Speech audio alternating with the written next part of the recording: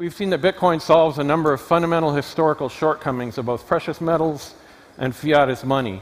The costly and insecure delivery and custody problems is solved by a seamlessly global network of Bitcoin full nodes and good key management practices.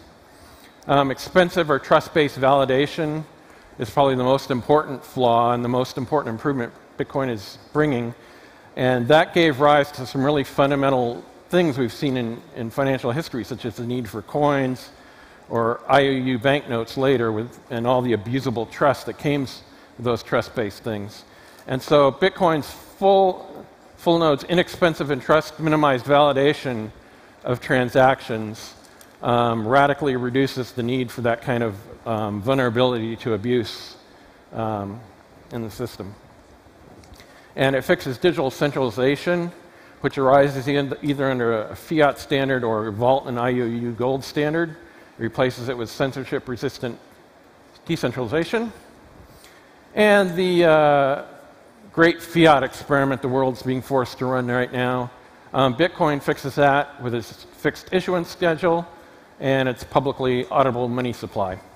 So I hope I've demonstrated to you that Bitcoin fixes some really fundamental problems with money and fiat-denominated securities.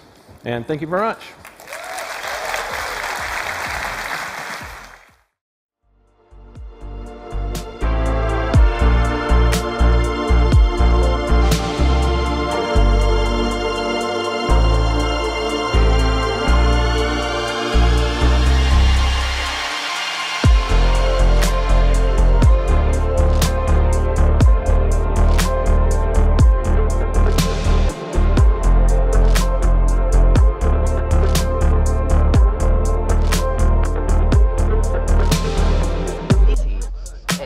Jukebox, yes. This over there, yes, the jukebox. That's it.